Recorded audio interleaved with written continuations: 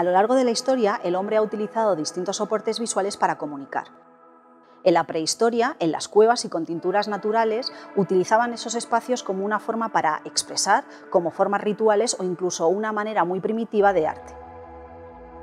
En la antigüedad, con esa idea de trascendencia, los grandes personajes políticos de la época mandaron construir columnas para conmemorar sus grandes victorias, como por ejemplo Trajano, con esa columna del Foro de Roma, para conmemorar las 2 victorias sobre los tracios. Durante la Edad Media, en las iglesias no solo se exponían imágenes religiosas, sino que también se acompañaban de otras con fines adoctrinantes.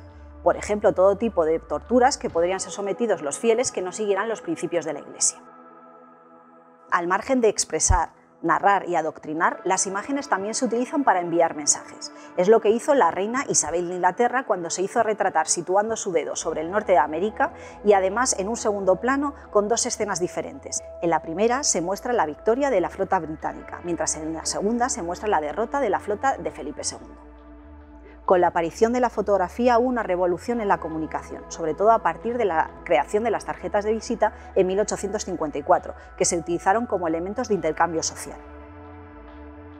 Desde las pinturas rupestres hasta la fotografía, el hombre ha utilizado distintos soportes visuales para la comunicación y hoy esos soportes se convierten en fuentes de memoria muy interesantes para analizar el pasado desde una perspectiva histórico-cultural.